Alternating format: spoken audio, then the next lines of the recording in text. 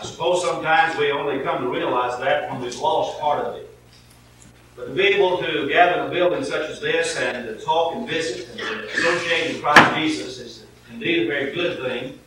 I'm somewhat like Brother Scroggins in that I know when you come together it's some mixed emotions in that I'd like sometimes to come in and be quiet and approach God and worship in a quiet way, yet I enjoy so much visiting together in the lobby and visiting together and having all that hum of association together.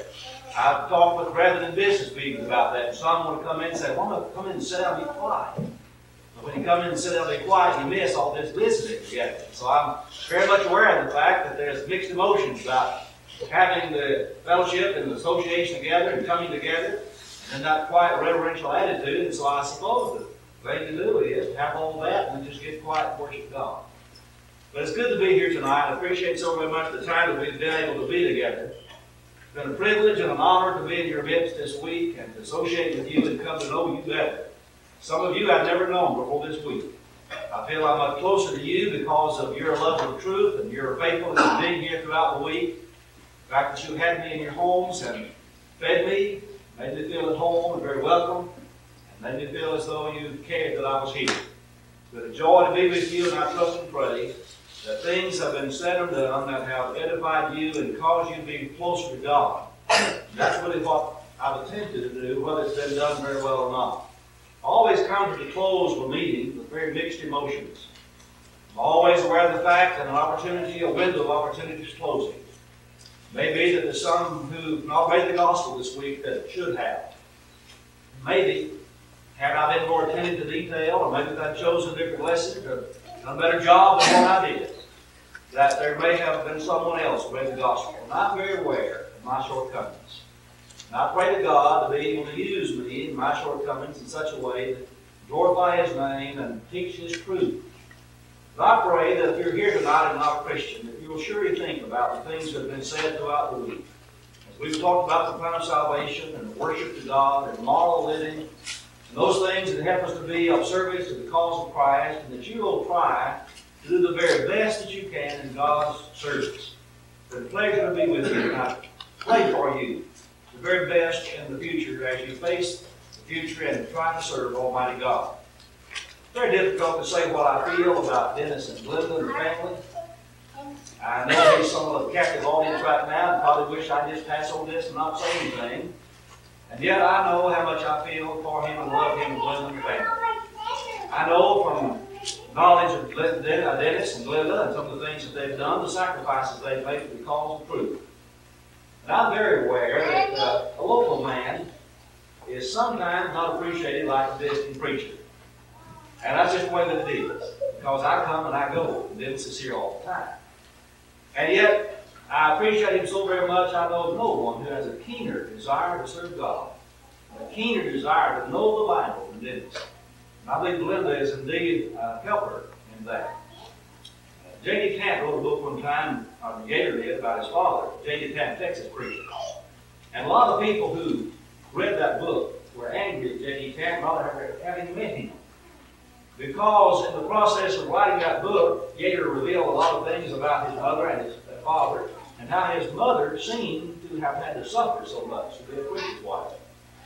And I must admit that having read that book 2 or 3 times, that I was somewhat of the opinion he abused his wife. And she was somewhat taken advantage of. But not long ago, Brother Tamp wrote the sequel to J.D. Camp, Texas Preacher. Those were really the words of his mother as the gospel preacher. Not a word of complaint comes through. What J.D. Tamp did in preaching the gospel of Jesus Christ, he did because his wife was with him 100% in the support of the gospel of Jesus Christ. And I find that true of Glenda. They're both qualified to be able to go out in the world and make more money in educational circles, do things other than preach, do the things they're doing, but they're committed to the cause of Christ and preaching the gospel of Jesus Christ. And I say this thing not to embarrass them and not to embarrass you, but I truly hope that you appreciate them for the cause of Christ and for the love of truth. And I want to say a special thanks tonight to Sandy because she gave up her bedroom this week for me, and I appreciate that so very much. I know sometimes teenagers just don't want to give up their environment for somebody. She very willingly gave up her bed for me, and I appreciate that very much. I've been at home there, and they've made me feel very much a part of their family. You know, if we're not for fellowship in Christ Jesus, probably we wouldn't know one another. We've come from different backgrounds, different parts of the country. As we talked this week, I found out how some of you obey the gospel. I found there's some Yankees here. I found out there's some from south of the border here. And, they're just a mixture. As Daniel 2 prophesied they would be. And we come together in Christ Jesus, and no barriers, there's friendship and fellowship, a very special feeling between Christians. We can come together and participate in the worship of God. And I've been able to do that just for a few days with you. So I appreciate it so very much, and I would express my appreciation.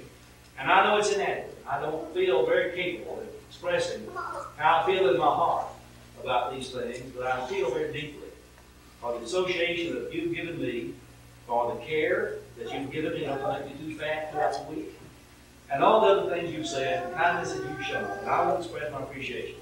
We're in the south part of Fort Worth, the Woodmont congregation of Fort Worth, and if you're ever there, I sure hope you'll come by and visit us and let us pray just a little bit about hospitality that you showed me throughout the week.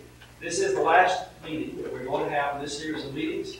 And we want to try to do the best we can by encouraging you to think about how to properly understand the Bible. When you begin talking to people about how to understand the Bible, it's amazing how many people have such wide, divergent views about how to really understand God's Word. In our time, there's such a significant amount of charismatic movement going across the country that many people would say that the way to understand the Bible is to let the Holy Spirit speak to you. And there are individuals who would pause and try to hear voices, try to hear some inner feeling that would tell them what God's Word would have them to know or God's will would be. And many of them would not do anything without some supposed emotional guiding or leading of the Holy Spirit. There are those who would say, well, just let the Bible fall open and follow the verse that you find on the page. And that's on the hit and miss kind of thinking. We certainly will not find out what God's will really teaches.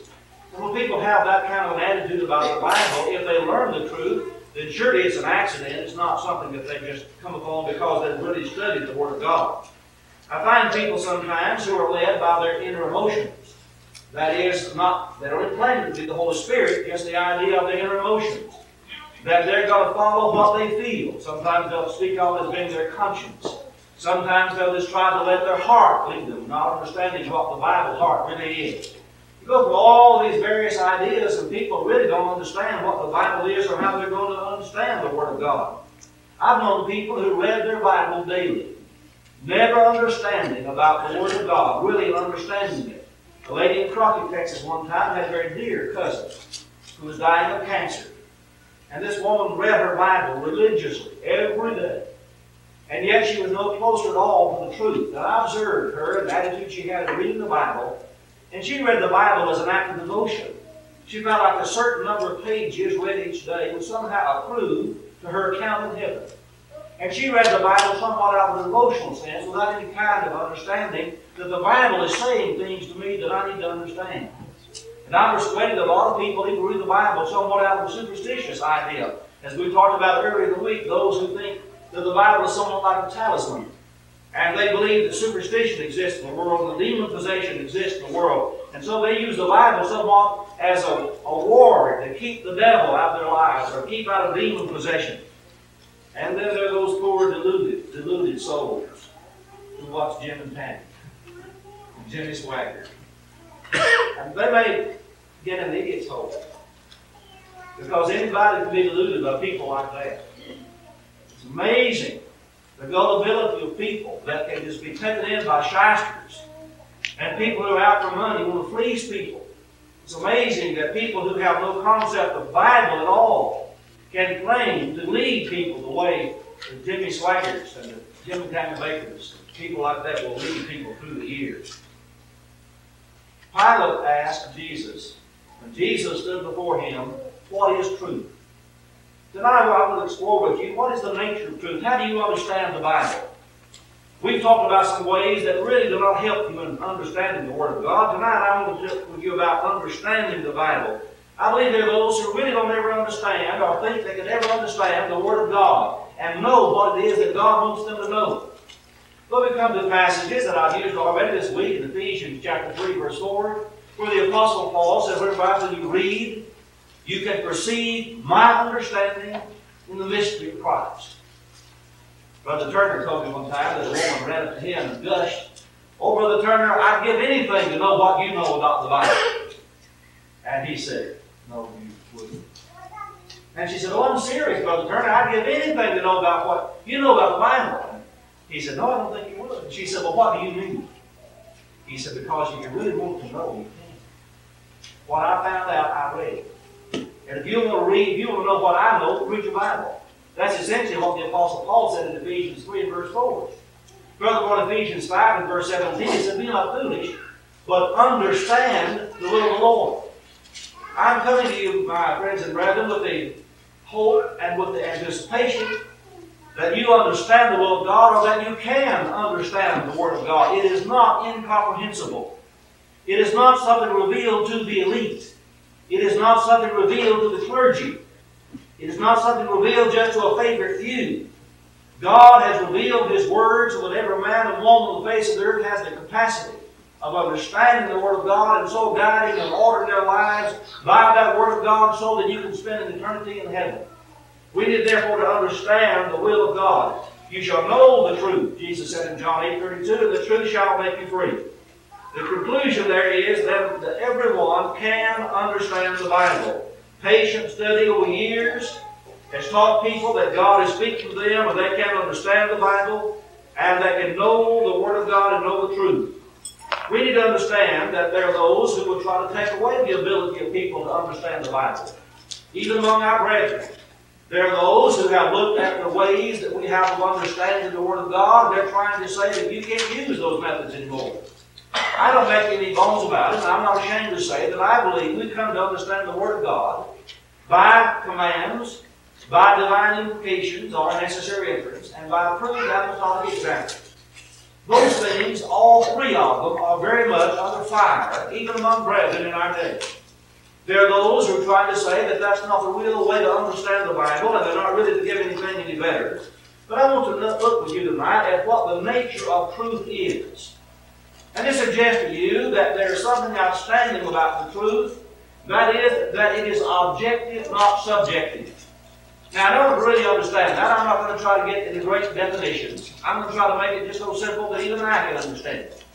When you talk about objective truth, you're talking about truth that is outside of man, that originates from God, that is not dependent upon man for its revelation, for its inspiration, or for its sustenance.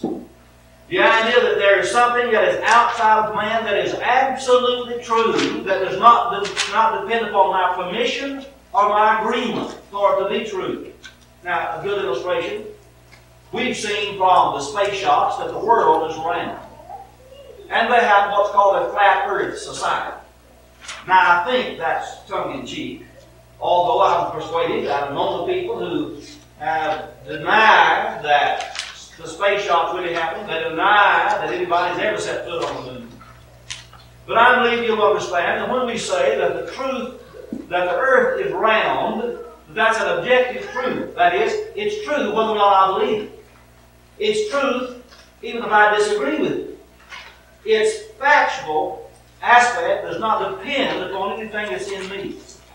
When we talk about objective truth, we're talking about truth that is true outside of me, whether I agree with it or whether I disagree with it, whether I even understand it or not, it's also true. In the application of that, in the spiritual realm, Jesus Christ is said to be, by the Scriptures, the Word of God. There are those who deny God. There are those who deny that Jesus is the Son of God. But my friends, Jesus is the Son of God objectively, in the sense He does not need my permission to be the Son of God. He does not need my agreement to be the Son of God. He's the Son of God whether I disagree or whether I try to spit in His face. Jesus Christ is the Son of God, and that's an objective thing. It doesn't depend upon me at all. When we talk about something being objective, we're speaking out from the standpoint that truth is given by God independent of me. God didn't have to call a council and ask whether or not we would agree for Him to give the truth. One of the great outstanding passages of the Bible begins in the 38th chapter of Job. After the foolishness of Job's friends and somewhat of Job, God says to Job, now gird up the loins of your mind, I'm going to ask you some things. And in essence, He says to Job, where were you when I created the heavens and the earth? Where were you when I stretched the stars out across the heavens? Where were you when I made the great fish and put them in the sea? Where were you when I said to the ocean, you'll come here to this point, and you'll not go beyond that with your proud ways will be strayed at this point? Where were you, Job, when I did all of these things? And the point is, God didn't have to call a committee together to create the heavens and the earth. God didn't have to ask agreement for us to be created. And the fact is that that's a matter of truth. God just did that. So in the Hebrew letter, it is also true of the Word of God that God's Word has been spoken, and God did not have to ask my permission to write the Bible. He didn't have to ask me if I'm going to agree for Him to do so, or would I vote on whether or not what He said was beneficial for me. Hebrews chapter 1 and verse 1 says, God who at various times and in divers ways spoke in times past to the fathers by the prophets, has in these last days spoken to us by His Son, whom He appointed heir of all things, through whom also He made the world. The point is that God by fiat just simply did a thing. God did so because out of His own wisdom and by His own knowledge, He knew what He was doing. He didn't have to experiment. He didn't have to redo anything. He didn't have to ask permission. He didn't have to ask for help. God just did it. I understand that in the creation. What I need to understand is that that's true with the Word of God. God's Word is a product of God's divine wisdom. He didn't have to do that. So that when it comes down to the Word of God, it is not subjective. That is, it is not human wisdom. It is not something that comes from within man. It is not relative. Now that's a humanistic idea. Relative truth means, well, that's all right. It's true if you want it to be true. And because you stand over here, a thing may be true, but someone standing over there, it may not be true. When Pat Boone began to travel around the country, one of his downfalls was that he went to France. And some of the preachers in France taught Pat Boone how to drink. Now, they said back in America we wouldn't drink. But over in France, everybody does it. It's not a sin in France, so we can drink over here in France. My friend, I want to tell you, it's a sin to do it in America, it's a sin to do it in France. This idea that perspective changes the matter of truth is just not true. Situation ethics has been created by people who deny objective truth. They deny that truth is truth, whether it's Tuesday or Thursday or Friday or Saturday or Sunday. And a lot of brethren sort of have the idea of a faith, what I've observed and seen in the years that I've been preaching, that when they're in a local church arrangement where they are to be seen by their fellow brethren, they live and walk a circumspect life. But when they get off in some far distant land where they're not known by anybody, they'll drink and do anything else they're big enough to do because they can do it not be seen. Who do we think we're fooling? Do we think God is going to allow His truth to be changed by how many miles away from my home congregation I am? Do I believe that I can live a circumspect life when I'm going to be seen by others and then walk off, and when I'm not seen by those that I know, do like I want to do? Doesn't that reveal something about my heart that's not right with God from the beginning? And the point about it is that truth is not relative. Now, I recognize that there are some truths that are relative, and I wouldn't deny that. I want to explain what I mean about that. You're either baptized or you're not. And that's an absolute fact. It's not a matter of relativeness. You're either a Christian or you're not. Now, once you become a child of God, we're told to grow in the grace and knowledge of Jesus Christ.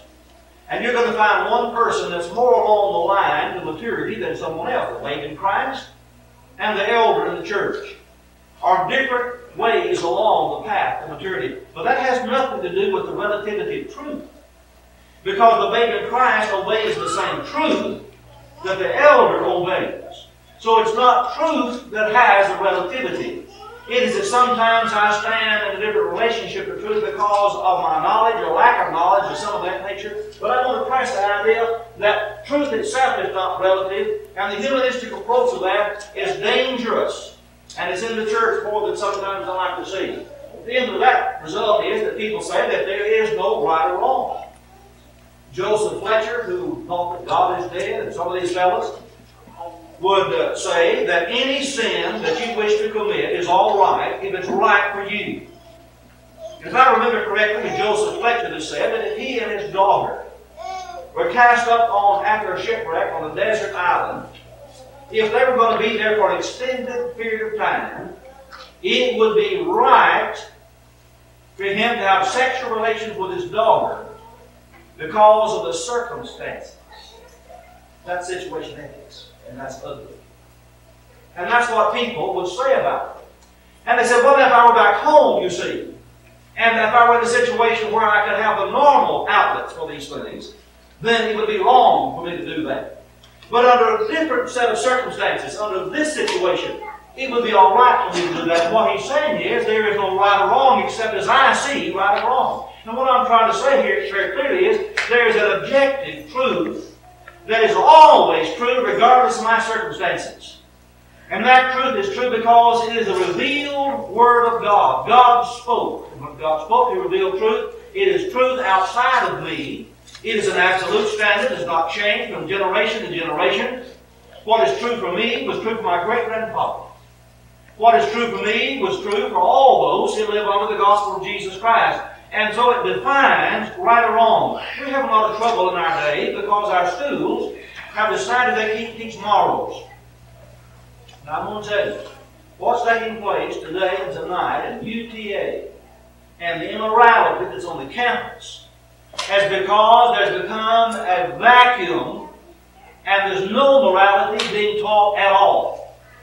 And what they're saying is that there's no standard of right or wrong. They deny that the Bible teaches what's right or wrong. Now somebody said, well, what makes a thing right or wrong? Because God said so. And that's right, God said so. The Apostle Paul said in 1 Corinthians chapter 7, to avoid fornication, let a man have his wife and let a woman have a husband. And that's the truth of the matter. And when somebody wants to suggest that you can go out and have fornication, commit fornication outside of marriage, or without marriage, or however you want to do it, because they say there's no such thing as a standard of right or wrong, it is a denial of the objective, absolute truth of Almighty God. And if I'm ever going to understand God, if I'm ever to understand the Bible, I must understand that there is a definition of right or wrong. A thing is right or wrong, not because somebody votes on it, not because I can see the practical truth of it, or because somebody just agrees honesty is the best policy. That has nothing to do with it. God says a thing is right, or God says a thing is wrong, and that comes from His nature. And the Word of God has to be consistent with the nature of God. In 1 John chapter 1, where John says that God is light, and in Him is no darkness at all, you have basically in the Greek a double negative. And in the English a double negative might be for grammar. But in the Greek it was for emphasis' sake. And what John was saying, that in God there is not any darkness at all. The point is that when God speaks, the Word that comes from God takes on the nature and the character of God. And in the Bible, if I really want to know what right is, if I want to know what wrong is, I've got to tune my ear to the Word of God, and God will tell me what's right or wrong. And from that there is no appeal. There's no appeal at all. Doesn't make any difference if the Episcopal Church is going to meet in some holy and high convocation and say that it's all right for homosexuals to be made priests. God never abdicated. He didn't give them the right to rewrite the rules. The standard of right and wrong has not changed because God has never left His throne, my friends. And what makes a thing wrong is because God says it's wrong. If I never see the practicality of it, if I never see the danger of it, it's still wrong if God says it's wrong. There's no appeal from that. And so we have these denominations going to be in council. And they're going to rewrite the rules. They're going to tell you that some things that past generations have practiced, are now going to be wrong. And they're going to tell you that some things they used not to practice, that they used to blush when they talk about, are now going to be right. And the end result is there is no sure truth whatsoever. And what's wrong with America today is that people don't understand truth. And a generation of people are growing up without the sure standard of truth. Now, just an example of that is Dr. Spock. Dr. Spock wrote his book that a whole generation of people raise their kids by. And according to Dr. Spock, the Bible was outdated. He disagreed with the principles of God's Word. What the Bible says about child rearing, Dr. Spock disagreed with that. I'm glad that I lived long enough to see in print a statement from Dr. Spock that he was wrong. He finally admitted he was wrong. But the terrible tragedy of that is that we've lost a generation of young people. They don't really understand not only the Dr. Spock in the nursery, but the ones like him in the classrooms and the universities. Have told the kids they can come to school and they can do anything they want to do. And our young people in middle school are being taught about sex and the practice of sex as though it's the normal sort of thing outside of the marriage laws of God. And the end result, it's no surprise. It's no surprise to see what a mess our country has come to. It's no surprise to find out that the homes are in trouble. It's not surprising to find out that the criminals are being put to death that deny Romans 13.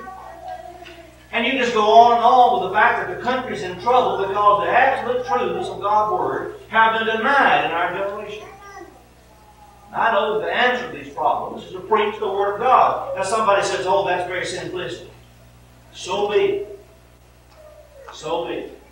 I hear a lot, and I'm not opposed, I said earlier in the week, I'm not opposed to marriage counseling at all. But I'm going to tell you, there's not a marriage counselor worth their salt that can help your marriage unless they build their suggestions and advice on what the Bible says. I am not a marriage counselor. I tell people plainly, I'm not a marriage counselor. And I always dread it when somebody comes to me and says, Brother Roberts, would you come over and talk to my wife and I? Because I know before I get through, both of them will be mad. It's happened almost every time, and I dread it. But a marriage counselor with all his degrees can never tell them one thing more than I can tell them, except for practical matters and how they're trained in some procedures and things. Except by what the Bible tells them about love for one another and respect for one another and putting Christ in their lives to rule their home. And anybody who finally helps a troubled marriage has to somehow get back to the principles contained in God's Word. And they may give them some fancy names. But that's what it's going to be finally. What I'm trying to make here is that the Word of God is objective, not subjective. It is truth, the way God has revealed it. And we need to be able to understand it the way God has understood it. Now then, when we then try to understand the Word of God, I believe that human reasoning is used in the Word of God. And I've had preaching brethren tell me, I don't believe that approved apostolic examples and divine implications are part of the divine way of understanding the Bible because human reasoning is required, you see. And your reasoning may be different from my reasoning. Therefore, we can't all understand the Bible alike. We try to follow by examples and by inferences. And the only way we can really believe anything alike is to just take the commands of the Bible. Well, I knew when I heard that the first time. I knew when I heard that the first time. And Milo Hadwin, who was a student of ACU, wrote a book in which he denied that approved apostolic examples of any kind were binding, and that divine implications and necessary inferences were to be bound upon brethren. And he said the reason why we can't bind those is because it requires human reasoning. And I knew at the time, and finally it's come out, he also recognized, but didn't say in the book at that time, that commands also require human reasoning to find out which commands are bound upon us. And now then, there are preachers out here preaching, as one man did 2 years ago in Nashville, Tennessee, that we ought to just forget about the epistles and just read the Gospels and do what Jesus did. And that was his argument. Just forget the epistles. And he said, in fact, I recommend that for a period of years, we just suspend studying the epistles. And all our Bible classes and all our reading, let's just read the Gospels and just love everybody like Jesus did. Now, I don't have that strikes you, but if you don't see the danger in that, we need to talk some more about that. You know, Jesus did a lot of things as a Jew. He lived and died as a Jew. And we would just want to do what Jesus did, then we're going to go back under the law of Moses again. But the whole idea is that we cannot do these things because it requires human reasoning. May I suggest to you that when God wrote the Bible, He addressed it to human reasoning. God did not write His Bible to angels. He didn't write the Bible to dogs, and fish, and trees. He addressed His creature, man. And He addressed it to the level of man. You know, I'm talking to Pentecostal people. They're always talking about these tongues. They break out all this gibberish. You ever watched some of these fellows on television that break out in gibberish? And you say, well, what kind of a tongue is that? Oh, that's the language of angels. Did you ever read the Bible and realize that when God spoke to angels, He always used human languages? What is an angelic tongue? The Bible doesn't describe angelic tongues. When God spoke to man that man could understand. When angels spoke to men in language men could understand. And all this gibberish that somebody's breaking out in is simply that. A bunch of gibberish. It's not angelic language. It's not a Bible tongue. You will go back to the New Testament and look at Acts chapter 2. You'll find out what the tongues are of the New Testament. The tongues of the New Testament were human languages that by a miracle the apostles could speak because the Holy Spirit gave them the power to speak in those tongues. But the tongues were heard, the Bible says, in the language wherein we were born. So when people start talking to me about the Bible requires human reasoning, therefore we never can understand the Bible alike. I just remind you that God addressed His Word to human reasoning. Furthermore, the Bible says again in Ephesians 5:17, be not foolish, but understand the will of the Lord. Again, Ephesians 3 verse 4, the Apostle Paul says, when you read, you can perceive my understanding in the mystery of Christ.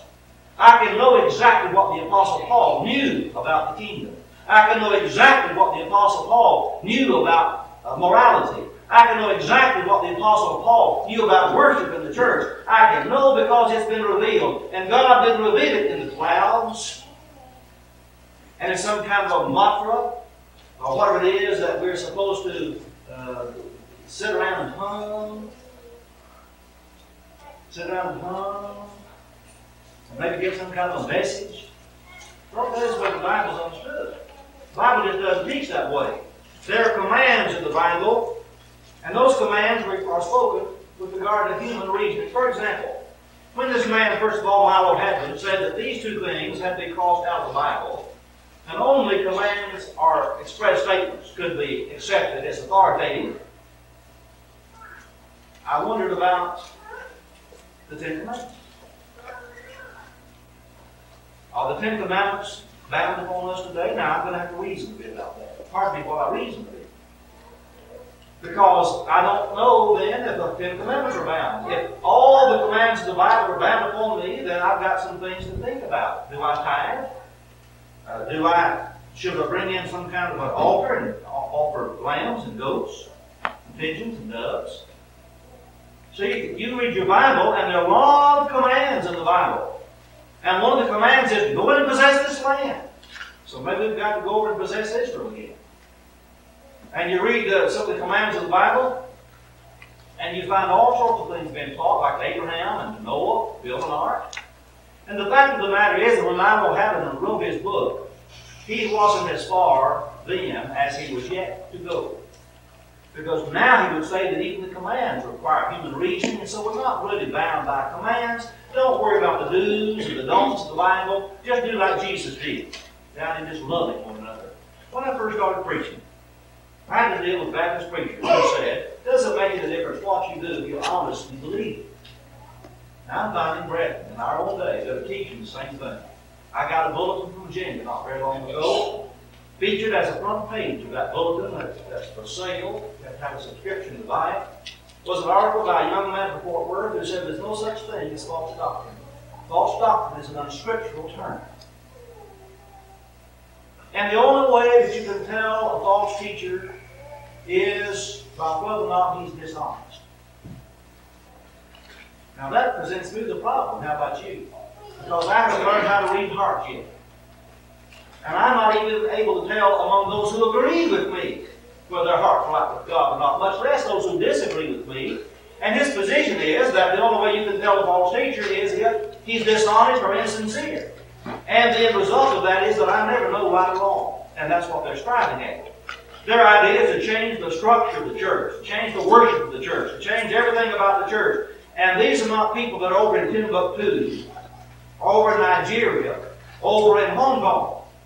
These are brethren who are considered by many to be sound gospel preachers who are in the process of changing their reasoning about how we understand truth. And it's a dangerous situation because the papers are among us and being taught by people and they're questioning how we understand truth.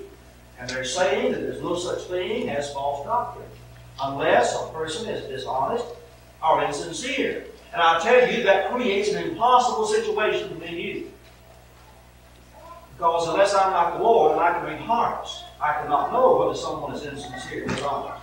And so what they're saying is that false doctrine is never determined by the content of the message.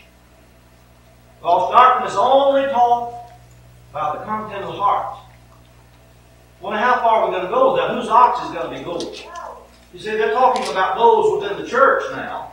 Those that are within the church, if their heart, well, what about my Baptist friends? I've got some friends who are Baptists who are very sincere people.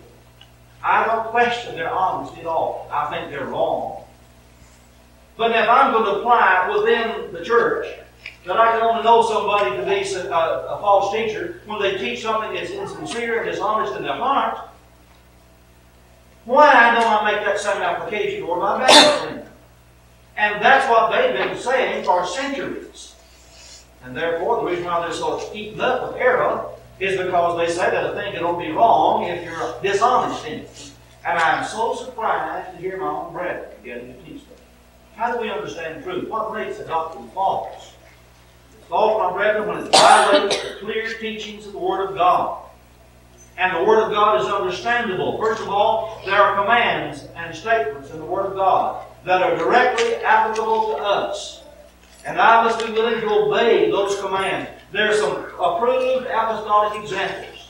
Examples that I will follow because I find the apostles under the direct guidance of the Holy Spirit that were doing these things. And I know that's right because they did so. And I look at their examples and I follow those examples. And there are some implications that I think I have to follow because God requires of us that we also make some conclusions about some things. For example, when we start talking about this business of implications or understanding things that are suggested by God that draws a conclusion, turn with me please to Matthew chapter 22.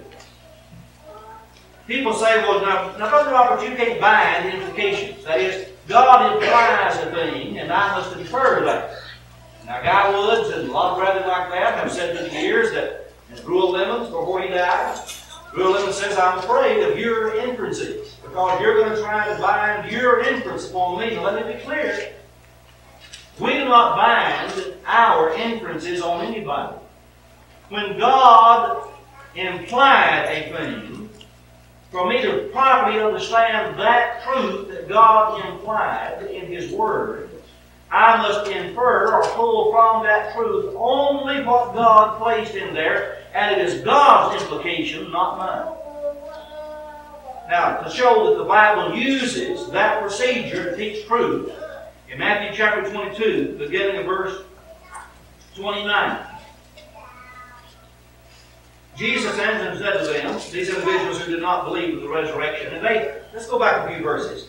Have you ever seen anybody who put together a hypothetical case and they believe that they have given the unanswerable dilemma to someone? These people came to Jesus and they thought they had presented Him with the unanswerable question. I'm sure it was famous among the Jews of their day. In verse 24, they came to Him and said, Teacher, Moses said that if a man dies having no children, his brother shall marry his wife and raise up offspring for his brother. Now there were with us 7 brothers. The first died after he had married, and having no offspring, left his wife to his brother. Likewise the second also, the third, even to the 7th. Last of all, the woman died also. Therefore, in the resurrection, oh, they're fixing to spring this unanswerable question on him. I can see their mind grinding. They've sat back in a little private room somewhere. They said, we've got to find something that Jesus can't answer. And here's this famous riddle, this famous hypothetical case. Hey, let's bring this on. They conspired. Therefore, in the resurrection, whose wife of the seven will she be? For they all had her. I can see their smile as they sat back and waited for him to be confused. Jesus answered and said to them, you're mistaken, not knowing the Scriptures, nor the power of God. For in the resurrection they neither marry, nor are given in marriage, but are like the angels of God in heaven. But concerning the resurrection, now then Jesus is going to imply something. And he's going to hold people accountable. God rebukes these people because they didn't understand what was implied, not stated, but implied in the Scriptures. Concerning the resurrection of the dead, have you not read what was spoken to you by God? Now here's what God said.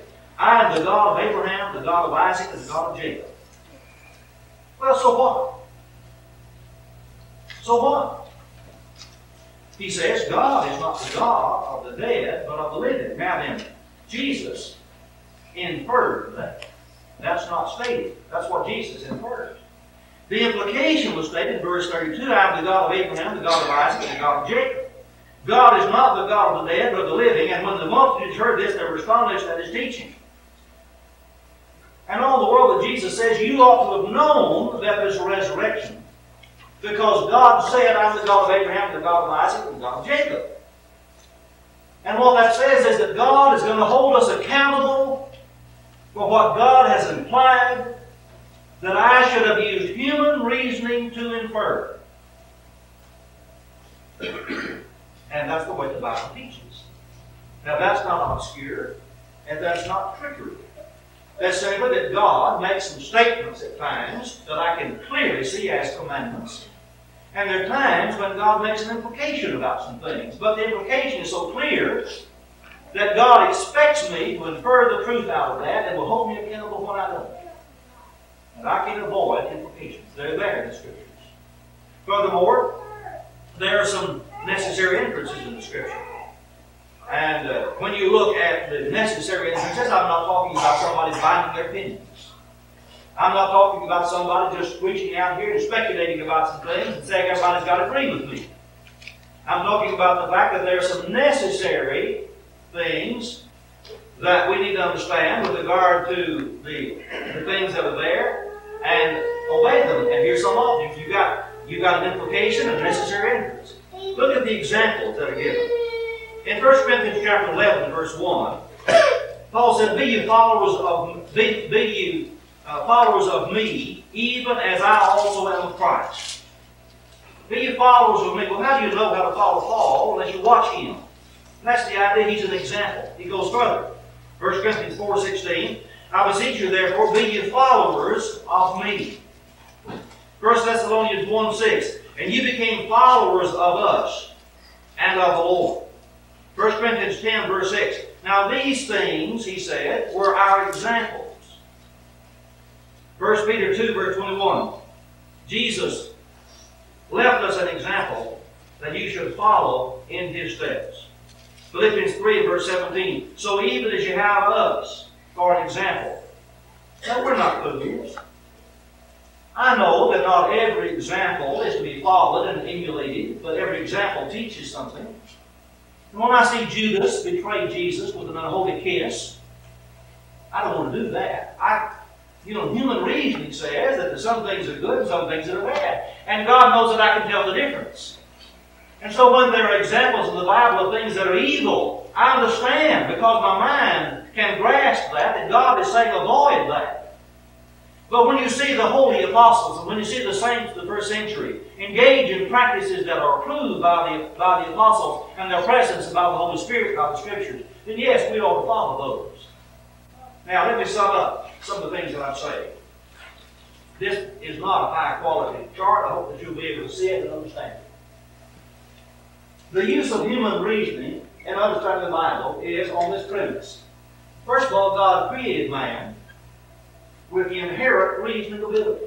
I'm not saying anything new. I'm just saying that God made us the way we are, and He addressed His revelation to us the way we are. Benjamin Franklin, of the old pioneer preaching fame, one time preached a sermon. It's in a book of his sermons, and he said, the title of it was that man,